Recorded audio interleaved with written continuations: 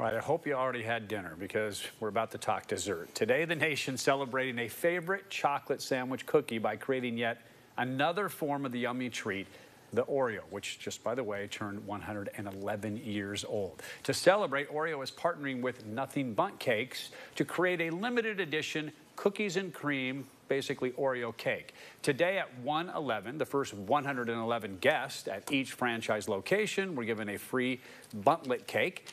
And as you can see, well, you saw them a second ago, there were a lot of smiling faces lined up for the new featured flavor.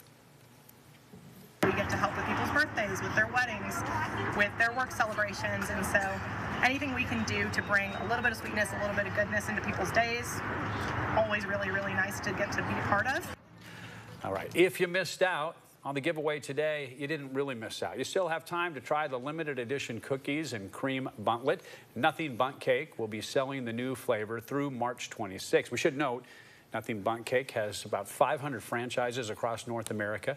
The Knoxville location is off Kingston Highway in the Bearden area. I love the cakes, especially the chocolate raspberry. I'm just going over it. Oreo is 111 years old. Yeah, that's shocking. Man.